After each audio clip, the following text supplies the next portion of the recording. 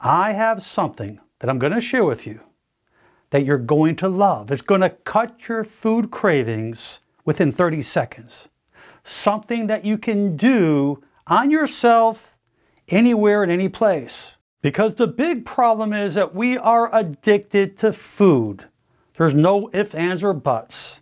It's the processed, refined foods, the fattening foods, those foods that taste good, those saturated, trans fatty foods.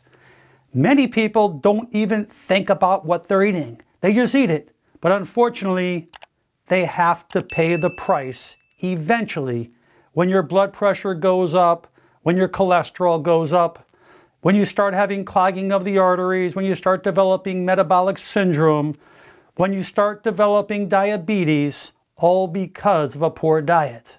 But this technique is going to help the many, many people worldwide because this will help you with your food cravings. And we're going to be working with the visual cortex of our brain, which is the primary cortical region of the brain that receives, integrates, and processes visual information relayed from your retinas. And that is located in the back of our eyes.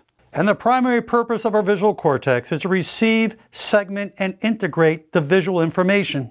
And then the processed information from the visual cortex is subsequently sent to other regions of the brain to be analyzed and utilized. And our brain is extremely complex, and through these different neurons, there is intercommunication going on to many different parts of our brain beyond than what science even knows. And the study was done at the weight loss program at Mount Sinai St. Luke's Hospital, where they looked at the effect of tapping the forehead.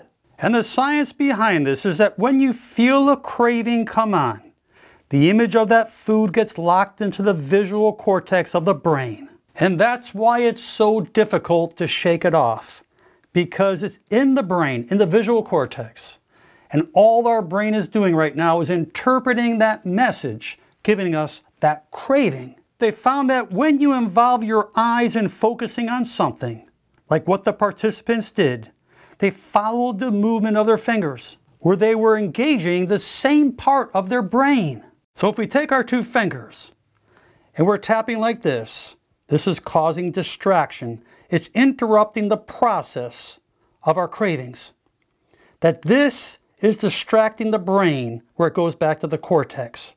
By just following our fingers, you will automatically get these results. Just look at your fingers and start tapping away for about 30 seconds and just keep following your fingers. And that craving will start to dissipate and you will definitely be amazed. I want you to try this technique and I promise you, you will definitely be shocked. I really hope that this can do wonderful things to break those cravings so you can take the best care of your health in the future. Please share this video with your friends and family. Leave your comments below because I will expect many. And most important, make it a great day. I'm Dr. Alan Mandell.